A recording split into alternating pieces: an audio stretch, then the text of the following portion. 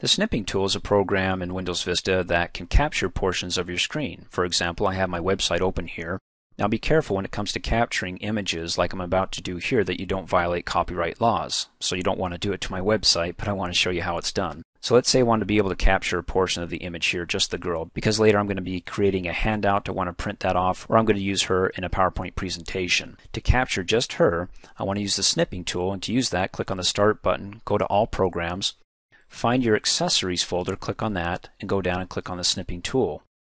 By default, it opens up and it changes my pointer to a little plus sign saying go ahead and just click and drag a rectangle here to the portion of the screen that you want to capture and save as an image. In this case, save it as an image to my desktop. Let go of the mouse, opens up the program, it says this is what you're going to get. Are you happy with that? If I'm not, I can close out and try again. If I am, click on the Save button, save it to my desktop, and rename it, well, Girl.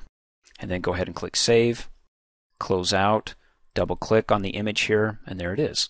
The only problem I'm running into is that you see this red outline. By default, that's turned on. I don't want to save my images with the red border, so I'll go ahead and right click and delete that and throw it to the garbage can and try it again. Click on the Start button. Now because I used it, it should be listed here. There it is in my most recent programs. Click on it, opens up again. I'm going to click Cancel. Click on the Options button and to uncheck Show Selection Ink after snips are captured. I don't want it to be inked with red around it. Click OK. Let's do a new capture. Click on the drop down arrow. You can do a freeform snip, a rectangular snip, window snip, which snips the whole window here. I just want to do rectangular again. Click New.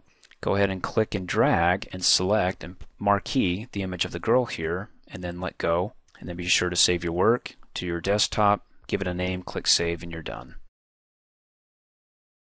Double click on the image, open it up. It doesn't have that red border around it, does it? Has a little bit of whiteness over here, so I need to recapture this again so I can become perfect and not have that white border on the left or underneath.